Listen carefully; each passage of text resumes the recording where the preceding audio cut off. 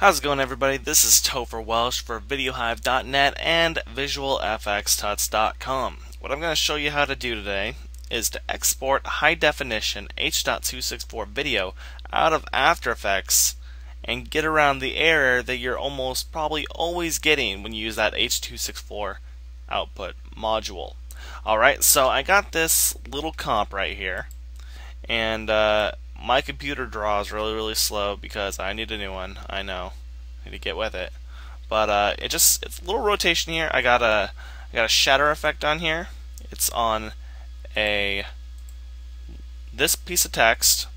I used a solid with shatter applied, turned off my text, used the custom pattern and then the custom shatter map and grabbed the number 3 text layer, so it made those.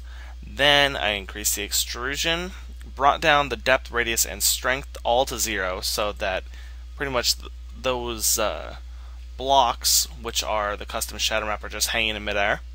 And then I put some textures on, just like a color texture, and then a layer texture on both sides to give it a little bit of depth, and you can clearly define the edges of it. And then I took this camera position for the Y rotation and just kind of slowly rotated it a little bit and faded it in and out.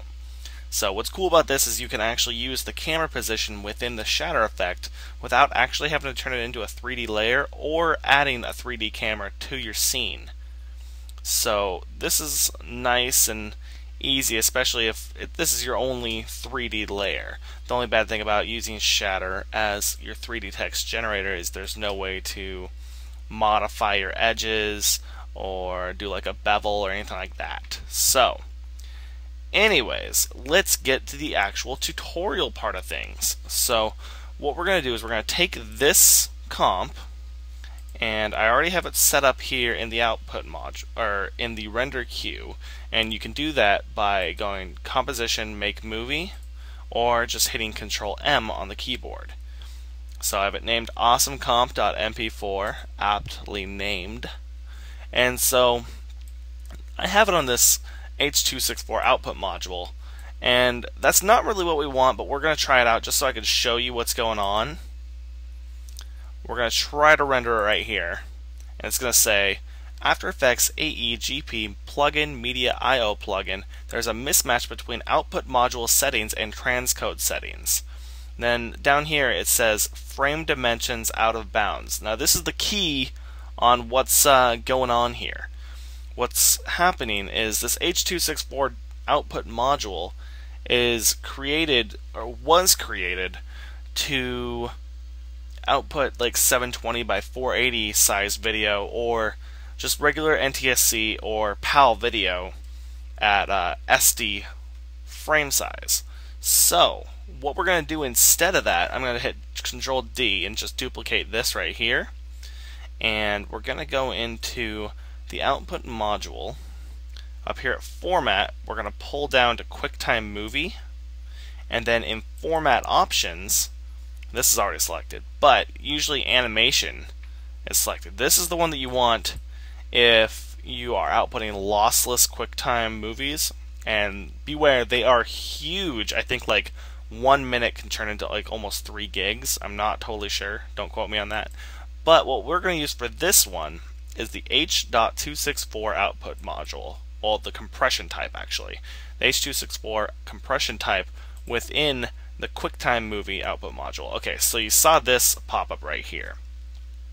It says After Effects, for reliable output with H.264 compression, please choose it directly from the Output Module format menu instead of via QuickTime. Well, we already did that, so we already know that doesn't work. So let's ignore this thing and just kind of always ignore this when you're using this workaround. So just gonna hit OK and say, okay, After Effects, you know everything, just like when a little kid tries to argue with you about Santa Claus is real and all that good stuff. So anyways, I'm gonna hit OK, and I'm gonna rename this Awesome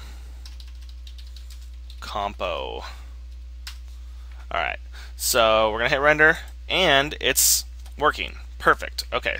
Alright, so we're done, and we have our video right here, ready to go, and it looks gorgeous. This is a really good way to get your, if you're trying to like send proofs and stuff to a client and your H.264 module isn't working and you're working in HD, you can export with this. It takes a little bit of time. It takes about the same amount of time as a QuickTime animation, but it's significantly lower in size than a QuickTime animation, and it's probably the clearest you're gonna get. So, alright, so that is your quick tip for the day. I was gonna say to you guys, you should probably check out my articles over here at Inside the Hive if you haven't already. Obviously, you are watching this if you're on Video Hive right now, but I have been the lead writer over here at Video Hive for about the last month, and I got a lot of articles in here already. Then also, I am the owner of VisualFXTuts.com, which rounds up visual effects tutorials from across the web every week, and I got tons of stuff. I always give away stuff, and I give away stuff on my vlogs, which is at youtube.com/VisualFXTuts. So you can go here, see my goofy mug, and look at this Joker down here. Joker. Anyways, but yeah, you guys can check all those out. Let me know what you think. If there's anything you would like to see in future tutorials, like quick tips and things like that, please let me know. Leave me a comment, or you can shoot me an email at Topher@tutsplus.com, or you can Twitter me at twitter.com/TOE_FUR. Toe_fur. Kind of like a hobbit foot, if you can't remember that. Pretty hard to forget about a hobbit foot when you associate it with someone's name.